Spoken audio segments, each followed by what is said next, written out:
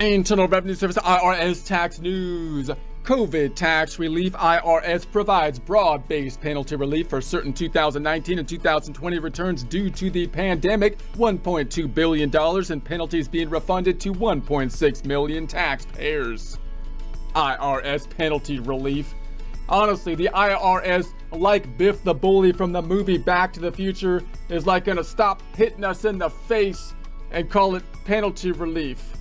I mean, it's like a mobster slightly loosening the vice that they clamped on your left testicle and act like they're doing you a favor. I mean, hey, I'm pretty sure you're the one that put my left testicle in the vice in the first place. Acting like you're the good guy here. I mean, it's ridiculous. I think Biff and the IRS have realized that their continual blows to taxpayers' head have actually reduced their overall lunch money proceeds. It's almost like people need to use their noggin somehow to make the money, like in the first place. Until this revelation, Biff and the IRS always thought that money just grew on trees that like taxpayers had in their backyard. But I mean, honestly, even if that were true, somebody has to water the tree, take care of it. I mean, the IRS is always trying to kill the golden goose. That's right, Phil. The taxpayer, am that golden goose. What's that, Phil? You didn't think I agreed with the idea that dude gooses could lay eggs, golden or otherwise? Well, I don't think dudes can lay eggs, Phil. I mean, it's just a metaphor. Lay golden egg. I totally lay the beautiful goosettes who lay the golden egg. I don't know, Phil, whatever, shut up. You're messing up my thing. A dude goose is a gander? Really, Phil? Man, that goose and gander saying makes way more sense now. But first, an attempt at a joke. Some people like traveling down memory lane. We need to take the treacherous journey down memory lane. But my memory? It's more like a memory highway. Here we go. Memory lane. Traffic zooming at all hours of the night with convoys of Mack trucks crashing into the side of my skull. Please be quiet! Good heavens, what is that smell? Well, I'm trying to sleep. Nettie, I'm trying to sleep! Honestly, I specifically requested an apartment away from the highway. Oh, great! I specifically asked not to be seated next to a baby. IR 2022-155, August 24, 2022, Washington. To help struggling taxpayers affected by the COVID-19 pandemic, the Internal Revenue Service today issued Notice 2022-36. There's a link to that here, which provides penalty relief to most people and businesses who file certain 2019 or 2020 returns late. Now, this is kind of an interesting penalty relief here because you can see in the wording, they kind of make it sound like as if this is another stimulus payment that they're paying out all this money, but they're only paying it out to in certain circumstances, and they're actually paying it out to people who filed late, so they didn't actually comply with the law. So that might be good or beneficial to some people or not, but it seems like it kind of incentivizes, or it's benefiting, you know, the people that didn't file on time, which you could think is a good thing or a bad thing. It's kind of an interesting situation. In any case, the IRS is also taking an additional step to help those who paid these penalties already. So if they're going to remove a penalty, then the question is going to be, well, if you have not yet paid the penalty, they can basically automatically apply that, you would think. But if you already paid the penalty and they're going to remove it, they're going to have to pay you back the penalty. So nearly 1.6 million taxpayers will automatically receive more than $1.2 billion in refunds or credits. And I think this looks to me, in my kind of cynical mind these days, because I think I have some reason to be a little bit cynical, it looks to me like this step might have been done just so they can put this out there, which looks kind of like another stimulus payment, right? They're able to say we sent out nearly 1.6 million taxpayers, 1.2 billion in refunds, but really they're sending out those for penalties, that they remove the penalties. It's not like a stimulus payment to anyone, and the people that are getting those are actually the people that were not in compliance with filing on time. So again, it could be a good thing, but I seems a little bit. In any case, many of these payments will be completed by the end of September. Besides providing relief to both individuals and businesses impacted by the pandemic, this step is designed to allow the IRS to focus its resources on processing backlogged tax return and taxpayer correspondence to help return to normal operations for 2023 filing season.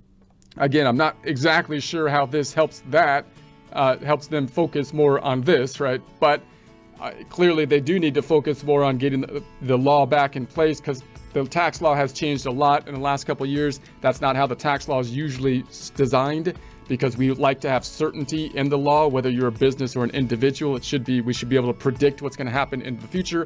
Uncertainty usually leads to not being able to plan, which leads to bad business decisions and individual decisions. So hopefully they're going to be able to get back on track with some kind of consistency. They also had backlogs on the tax returns, due in part to the changes in the tax code and in the fact that that they had the pandemic social distancing, which was applied kind of from a top-down perspective. So IRS got hit with the social distancing, so you would think they got a big backlog. They do have a big backlog, in particular of the paper tax returns, which you would need someone to physically look at in order to process them. So I think they hired a bunch more people in the last bill that was passed. So again, I'm not sure if I completely I like what that last bill or anything either, but hopefully they got more people that can at least get the tax returns back in order. Quote, throughout the pandemic, the IRS has worked hard to support the nation and provide relief to people in many different ways, end quote, said IRS Commissioner Chuck Reddick. Quote, the penalty relief issued today is yet another way the agency is supporting people during this unprecedented time. This penalty relief will be automatic for people or businesses who qualify. There's no need to call, end quote. So whatever, if you qualify for it, they should be able to process it and take care of it automatically without any action on your behalf for the most part. The relief applies to the failure to file penalties. So we have a failure to file penalty. So again, this is actually, again, it's not a stimulus payment going out to everybody. They're actually, benefiting people who didn't comply. They didn't file for whatever reason. So it might be a good thing or a bad thing, but it's kind of an interesting step. The penalty is typically assessed at a rate of 5% per month and up to 25% of the unpaid tax when a federal income tax return is filed late. This relief applies to forms in both the Form 1040 and 1120 series, as well as others listed in Notice 2022-36 posted today on irs.gov. To qualify for this relief, any eligible income tax return must be filed on or before September 30th, 2022. In addition, the IRS is providing penalty relief to banks, employers, and other businesses required to file various information returns, such as those in the 1099 series. To qualify for relief, the notice states that eligible 2019 returns must have been filed by August 1st, 2020, and eligible 2020 returns must have been filed by August 1st, 2021.